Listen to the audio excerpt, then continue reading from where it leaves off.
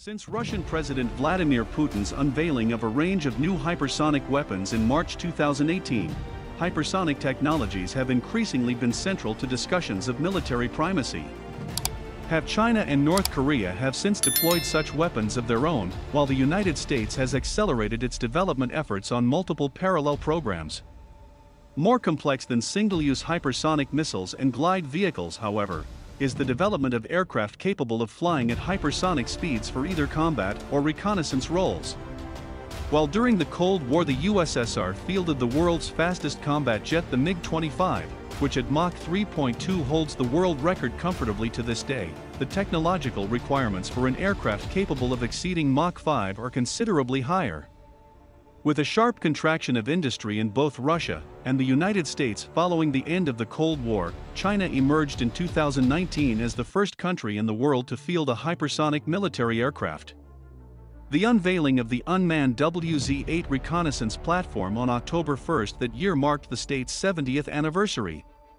The unveiling of the WZ-8 comes as China's defense sector establishes a lead in a growing range of technologies, and has provided the Chinese PLA with an entirely unique asset with the potential to serve as an effective force multiplier for many of its new tactical weapons systems.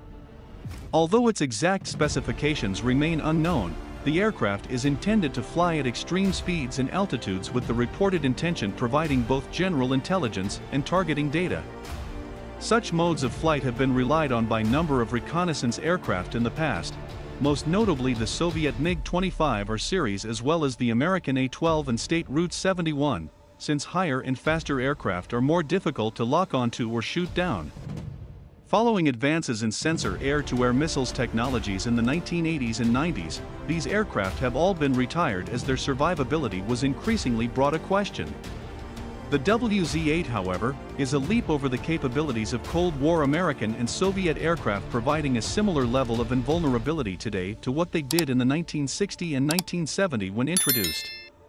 While surveillance satellites have predictable courses allowing them to be evaded, and are expected to be primary targets in the event of open hostilities between major powers, reconnaissance aircraft in their airfields are much more difficult to locate, can be hidden in underground hangars, and can fly along any trajectory towards any target unexpectedly. Fielding the WZ-8 thus provides a much more robust surveillance capability for the Chinese PLA than rival militaries have. Multiple sources have indicated that the WZ-8 can loiter and flies at maximum speeds of between Mach 6 and Mach 7, and with current Western long-range air-to-air missiles such as the AIM-120 and Meteor flying well below Mach 5, they would need to be over twice as fast to pose a serious threat.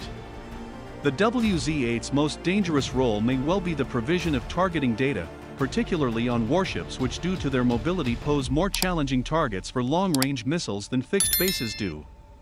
This allows the aircraft to play a vital role in facilitating strikes by anti-ship long-range missiles, such as ground-based DF-21D and DF-26 ballistic missiles, ship-launched YJ-100 cruise missiles, and YJ-12 missiles deployed by the PLA Navy's H-6 bombers. Although other hypersonic aircraft are currently under development abroad, including possibly the manned Russian PAK-DP MiG-41 interceptor, which some reports indicate will fly at over Mach 5. China's head start in the field reflects a growing trend towards its technological primacy, and will provide it with flight data and operational experience that could benefit development of future designs, including potentially hypersonic combat aircraft.